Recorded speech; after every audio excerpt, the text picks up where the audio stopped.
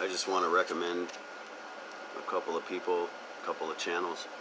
The first one is Joe Embriano, the Fullerton Informer.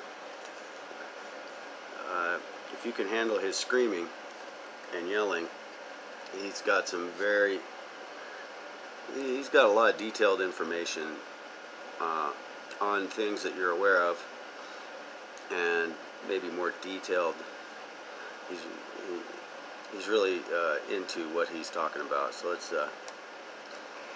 hear him for a minute. All right, folks. I just have to tell you, I just come out of a grocery store in my community, and he's you funny. gotta save room for pie, ladies and gentlemen. You see, you know that this is all absolute bullshit when you see people walking around with masks. That's right, people are walking around with masks, walking out of the grocery stores with cases of Coca-Cola and cases of ice cream and hot dogs and Ruffles and Pringles and Entenmann's and you know, they're buying all this food that makes you fat and stupid and sick, right? And then we got to take a vaccine? Are you kidding me? Right? No, seriously, folks. You know, the medical system is a total fraud. There was a nurse, I could see her thing, had her credentials on it, on her name tag in front of me in the checkout line, had the little cross from the St. Jude Hospital she so proudly works at, and she was wearing her mask, and she had a 12-pack of Diet Coke and a couple of bottles of wine and some Hungry Man, right? And some candy. You see, folks, if this was a real public health threat, ladies and gentlemen, guess what they'd be doing? They'd be banning sugar. They'd be banning television episodes that raise your blood pressure. They'd be banning all the satanic mind control filth. They'd be banning all the Oxycontins and all these terribly highly addictive, destructive, poisonous, toxic, petrochemical, allopathic poison, right? They do no such thing. They do no such thing.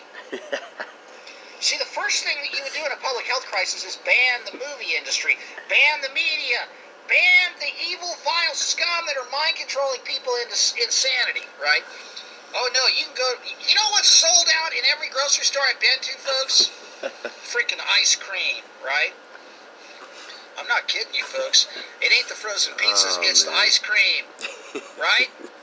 So guess what they're doing, folks? They're packing every houses there, and the school district's handing out Wi-Fi hotspots like lollipops on Halloween, and these children are being told to keep them really close to them, so it works really good, right? The vape shops are open. The pot shops are open, right? And none of the cops are wearing masks. They're adding more towers to the cell towers, right? All right, there's a little taste. Right. There's a little taste of Joe. And then there's this guy Taylor. He's just kind of on a whole nother thing. Dark, but ultraviolet black. This guy is this is the guy that'll go without eating for 50 days. Consciousness now available. Info in the description. So when it comes to white supremacy, people have been subjected to dozens of World War II movies.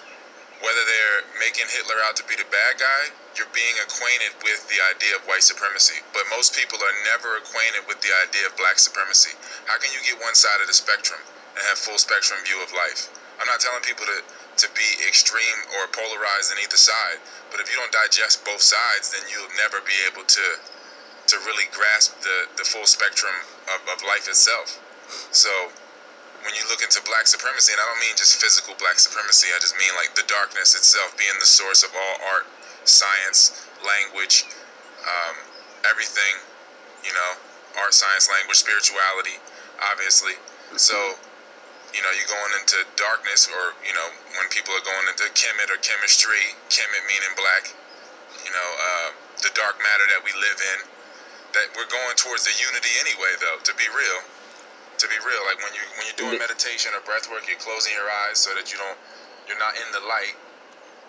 The name of his channel is Tao Lore. and he's just on a completely different level. But there's good in a lot of different levels. You just got to know where to look. Because if your eyes are closed, then it's just complete And know what darkness. to So that's hear just is unity. right. That's oneness. Or what you hear. So when you have that oneness, you don't have that perception of separation, which that's how lack can fester, the illusion of separation. So getting back to the darkness is what gets us back to unity. So just digesting that side of the spectrum will shed some light on the darkness, or however you want to look at it. I mean, really can't separate it, because light is projected darkness. You get dark in the sun. The sun is black. It's ultraviolet. Again, the skin is reflecting the black universe that the stars are fueled by and sit in. So everybody really is a shade of black. You know, pink is just a really distant shade or really light shade of black. Nobody's really white. So from red, ruddy, pink to dark ultraviolet black, they're all different shades of black. So it's really oneness when you're going towards the darkness. And the only thing that created the separation was the fungus. You know, when you have a compromised liver from the candida, from the thrush, and you're overrun by thrush, then your skin will have eczema, and you will lose color. You'll be losing color. Now, over generations, you lose more and more color. Now, as that happens, over generations of people doing that, or people living further away from places where they can live naked, then you have people having a small group of people to even inbreed with. The more that you inbreed, the more pale you become. You can look at white tigers or any white mammal.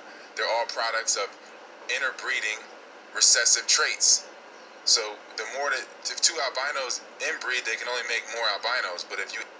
Alright, so yeah, that dude Taylor, he's got a lot of really cool stuff to talk about. And then if any of you guys for some reason haven't been on Robinhood,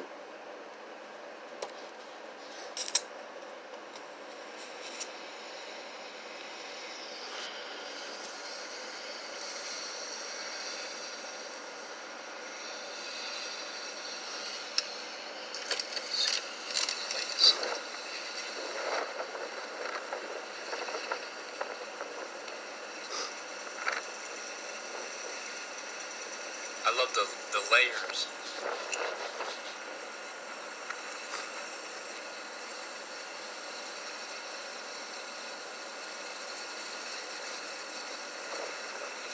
Something funny there, buddy?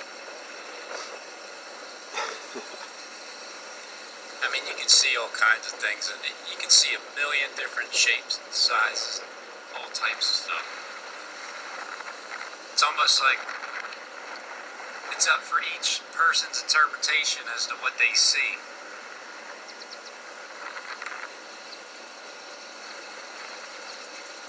Just like the Bible. It's your interpretation.